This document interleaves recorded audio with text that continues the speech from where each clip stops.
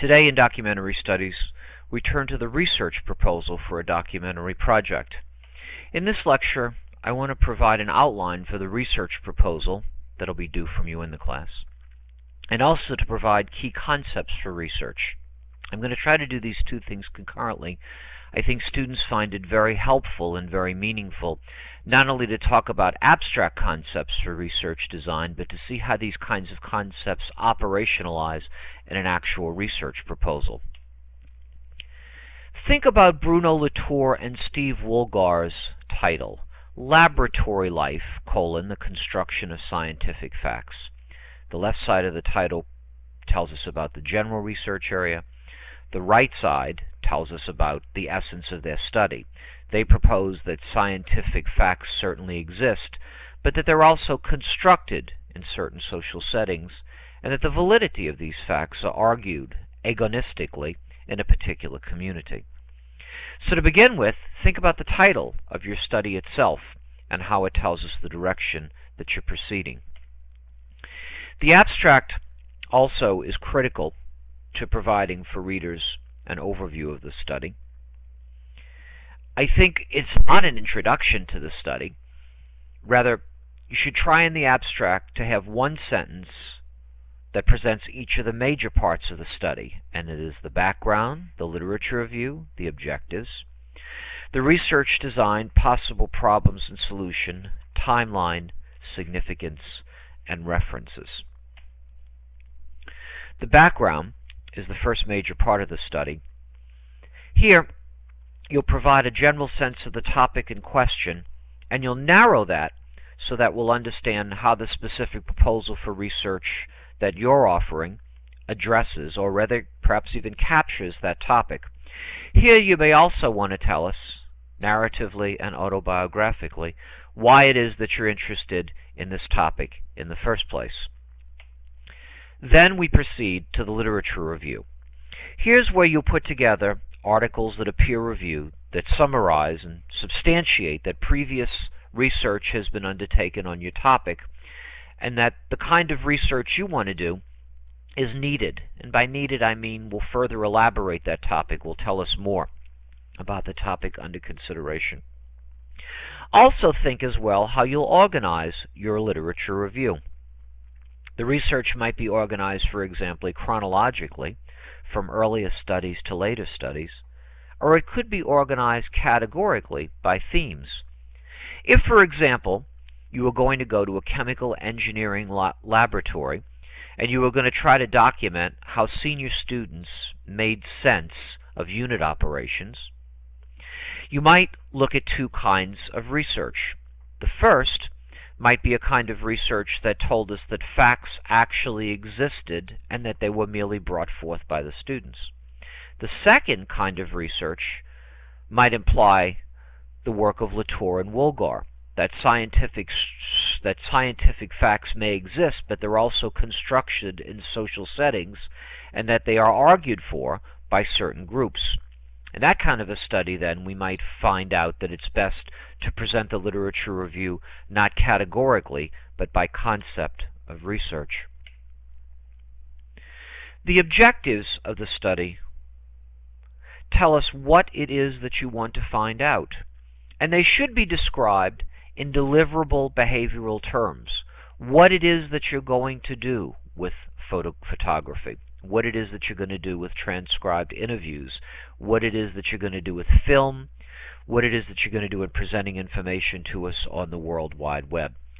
But the objectives are critical to the study in that they tell us what your hypothesis in the study might be, what it is that you're offering to us.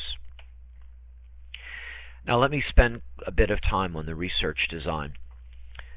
This is, I think, the heart of the proposal for a documentary project, and we've talked about these concepts before, but let's review them again. A construct, if you remember, is not just a concept. A construct is a mental model of a particular phenomena that you're going to capture, and that particular phenomena is described in behavioral terms, in capturable terms. So what is the construct that it is that you're developing for the study?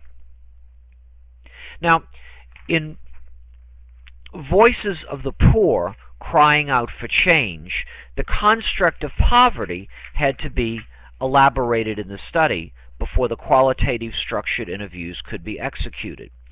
So the focus of the study identified these aspects of the construct of poverty: well-being and ill-being, as defined by the experience of poor people. So the study conducted by the World Bank used local words and concepts of poor people to elicit their ideas about security, risk, vulnerability, opportunities, social exclusion, crime, and conflict. 2. Problems and priorities of different groups and how these had changed. 3. Role institutions, specifically the role that public, civic, and market institutions play in people's lives. And finally, gender relations, changes in gender roles, decision-making, and violence perhaps within a household and the community. So the focus of the study was poverty, but the construct operationalized into these categories: well-being and ill-being, problems and priorities, role of institutions, and gender relations. And thus we see it is how this particular study operationalized the concept into a construct with a number of different variables. Now, those variables that we just reviewed were thought to give us an idea of the predictor that were going to tell us more about the outcome of poverty. That is, the more questions that were asked about those constructs, the predictor variables, the more that the researchers would be told about the outcome variables. Validity questions. Now, I've offered, there are many types of validity, but I've offered two here that will be most meaningful to students of documentary studies. The first is construct validity, and addresses the qualities contributing to the relations between the idea of a predictive variable and an outcome variable. In other words, are those questions asked by the World Bank Group, again, the four questions of well-being and ill-being, problems and priorities, roles of institutions, and gender relations, are those four questions going to result in capturing the phenomena of poverty? Now, those four questions were based on previous experience of the researchers, but they were also based on a literature review. So you see in this part of the research design that the literature review is necessary in helping you design the study, because the literature review increases the construct of validity of the study by helping you to understand the ways that the predictive variables might be expressed. As well, validity might be addressed with content validity, and that addresses whether the study or the tools used, sometimes called the instruments used in the study, capture the construct under examination to begin with. Now, the World Bank used a series of structured and semi-structured interviews in the field to elicit people's reactions and responses to the predictive variables that were operationalized in the questions, the construct. So you'll have to address the idea of designing a construct, articulating variables, predictor and outcome, and the variables should be based on, perhaps in some ways, your own experience, of course, but more fully upon a thorough literature review. The validity and how the issues of validity have been addressed, and both construct, the relationship between predictor and outcome, and the content, whether the tool you use is going to be able to capture the construct. In the case of the World Bank, there were questions that were designed based on the predictive variables. In your own study, they may be the use of photographs and how photographs will capture the content of what it is you're trying to investigate. And reliability, of course, how will it be that others might be able to find out what you've found out in the same way? Will your study prove not only be valid, but will it be able to be a study that is reliable? As well, the idea of a sampling plan. Now, turning again to the World Bank study, Voices of the Poor Crying Out for Change, their sampling plan, if you recall, was intended to capture 20,000 poor men and women from 23 countries. And the countries involved in the study derived from geographic areas: Africa and the Middle East, Eastern Europe and Central Asia, Latin America and the Caribbean, and South and East Asia. And then countries were identified on each of those geographic regions. So the sampling plan is a kind of blueprint that specifies how participants in a particular study are to be selected. Time is, of course, important here. Have issues of time been addressed? I will be able to tell in your research proposal whether you've been too ambitious in your research design and whether you need to prune that back by getting an idea of what you think you can accomplish in a precise time period. As well, the idea of the tools of the study. Has an overall research strategy been proposed? And you'll recall in this course we're emphasizing writing, taped interviews, photography, and as well we're looking at film and the use of the World Wide Web. And we may also be looking at triangulation, and that's multi-methods that might be used to capture the phenomena. And of course, methods of analysis. How will the information be analyzed? How will the information that you have be brought together in a way that is coherent and that will allow you to achieve the validity and reliability that you seek? Now, as we move into each of the kinds of studies, those having to do with writing, photography, oral history, film, the World Wide Web, and as well as some of the examples we'll have in this course, I'll provide more detailed outlines about methods of analysis. Possible problems.